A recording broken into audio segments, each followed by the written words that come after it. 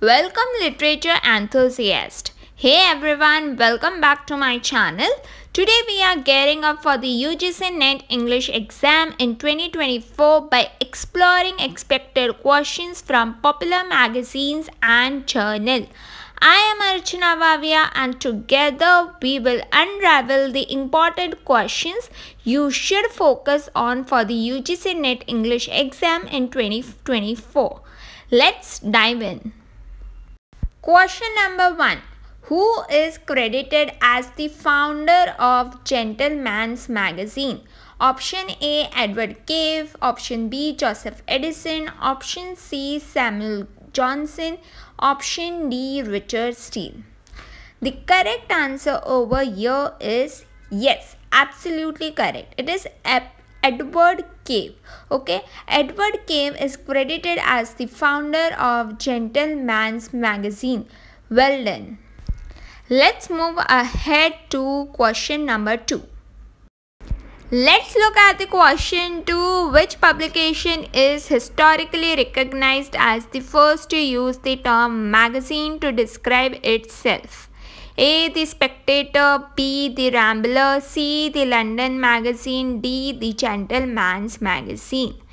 The correct answer over here is the Gentleman's Magazine. Now, this is the periodical that first referred to itself using the term magazine. So, the correct answer over here is option D, the Gentleman's Magazine. Option D is correct. Let's proceed to question 3.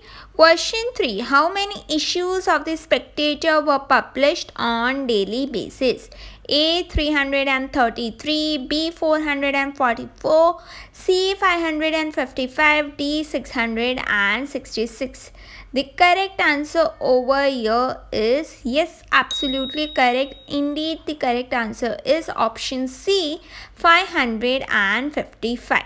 The Spectator was published daily for a total of 555 issues. So the correct answer over here is option C. Option C, 555 is correct. Let's look at the question 4. Which short-lived periodical was edited by Samuel Taylor Coleridge? 4 options are given. A. The Guardian. B. The Watchman. C. The Observer. D. The Spectator. The correct answer over here is the Watchman. Now, Samuel Taylor Coleridge edited a short-lived periodical called the Watchman. So, well done. The option 4, the correct option is option B, the Watchman. Question 5. Who co-founded the literary and artistic journal Germ in the mid-19th century, which aimed to showcase the talents of the pre-Raphaelite Brotherhood? A. William Morris. B. Dante Gabriel Rossetti. C. John Ruskin. D. Christina Rossetti. Yes, the correct answer over here is option B, Dante Gabriel Rossetti. Now, you must remember that Dante Gabriel Rossetti co-founded the literary and artistic journal Germ. Okay, so here the option B is correct, Dante Gabriel Rossetti. Question 6. Which famous Victorian author served as the first editor of Bentley's Miscellany, a literary magazine published between 1837 and 1868? Option A. Charles Dickens. Option B. Charlotte Bronte. Option C. William Mcqs Thackeray. Option D. Elizabeth Gaskell. So, over here the correct answer is Charles Dickens. Option A is correct. Okay, Charles Dickens served as the first editor of Bentley's Miscellany. This question is very important. So yes, the correct answer over here is option A, Charles Dickens. Next question is, which prominent literary figure contributed as an editor to the English Review during its early years, influencing the magazine's impact on modernist literature? Option A. D.H. Lawrence. Option B. Catherine Mansfield. Option C. Ezra Pound. And option D. E. M. Foster. So the correct answer over here is option C, Ezra Pound. Now Ezra Pound did contribute to the English Review during its early year, making a significant impact on modernist literature. In case if you have got this question, this complicated question correct, then well done. Okay, just well done. Question 8. Poetry, a magazine of verse, was established by Henriette Monroe in which year? Option A 1910, option B 1923, option C 1905, option D 1912. So the correct answer over here is option D, 1912. Okay, option D is correct. Poetry, a magazine of verse, was founded by Henriette Monroe in the year 1912. So option D is correct. Next question. Which literary magazine founded in 1882 played a crucial role in the development of American literary realism and published works by renowned authors like Henry James, Mark Twain and Edith Wharton? Option A, Atlantic Monthly. Option B, Harper's Magazine. Option C, the Saturday's Evening Post. Option D, the Dial. So again the correct answer over here would be option A, the Atlantic Monthly. Okay, so the Atlantic Monthly, founded in 1857, played a crucial role in the development of American literary realism. Well done if you were able to answer this question correctly. Question 10. Which art and literary magazine, known for its bold design and association with the Buddhist movement, had only 2 issues, published in 1914 and 1915, and was co-edited by Wyndham Lewis? Option A, Rhythm. Option B, The Letter Review. Option C, Blast. Option D, The Dial.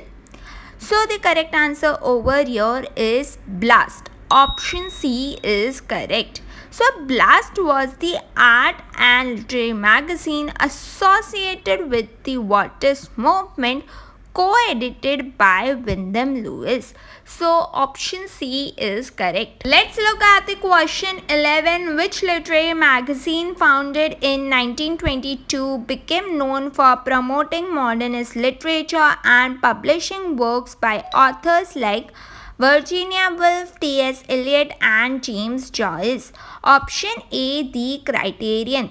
दूसरे तो option पढ़ने की भी ज़रूरत नहीं है, because correct answer over here is criterion.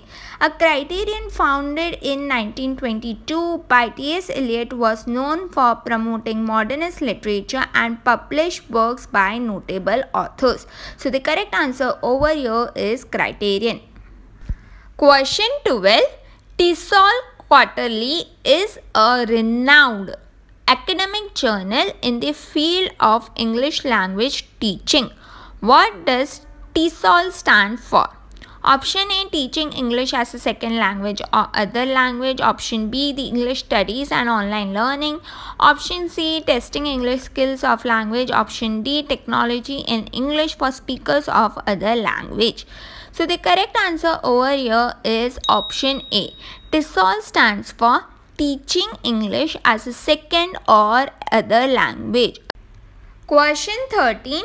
During the Neoclassical Age, which literary magazine, founded in 1750 by Samuel Johnson, aimed to provide moral and ethical reflections and showcased Johnson's distinctive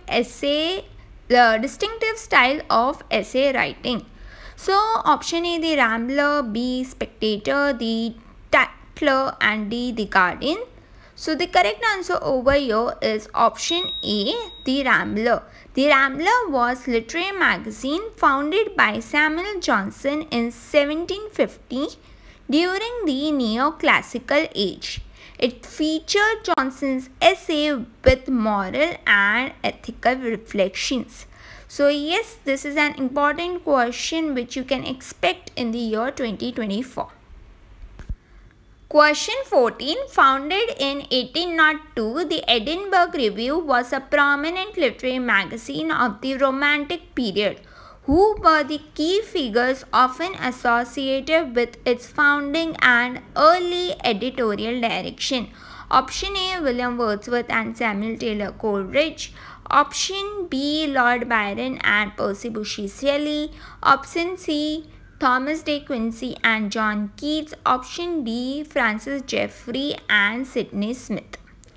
Over here, if you look, the question is quite complicated. The question is targeted on Edinburgh Review. So if you see, the correct answer over here is option D. Francis Jeffrey and Sidney Smith were key figures associated with founding and early editorial direction of Edinburgh Review. So option D is correct. Last and final question, question 15. Founded in 1809.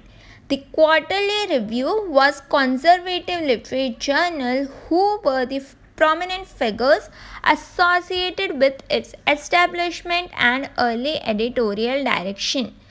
A. William Wordsworth and Samuel Taylor Coleridge. B. Lord Byron and Percy Bysshe Shelley. Option C. John Murray and George Canning. Option D. Thomas De Quincey. And the answer over here is option C. John Murray and George Canning. Option C is correct. John Murray and George Canning were indeed associated with the establishment and early editorial direction of the Quarterly Review. Option C, John Murray, is correct. So these are the 15 questions for the upcoming UGC NET English exam in 2024, covering various literary magazines and genres from different historical periods. I hope you found them interesting and informative. If you have more questions or if there is a specific topic you would like to explore, feel free to let me know. This is Archana Bhavya signing off. Thank you for watching. Don't forget to like, share and subscribe for more content. Best of luck with your UGC NET preparations and I will see you in the next video.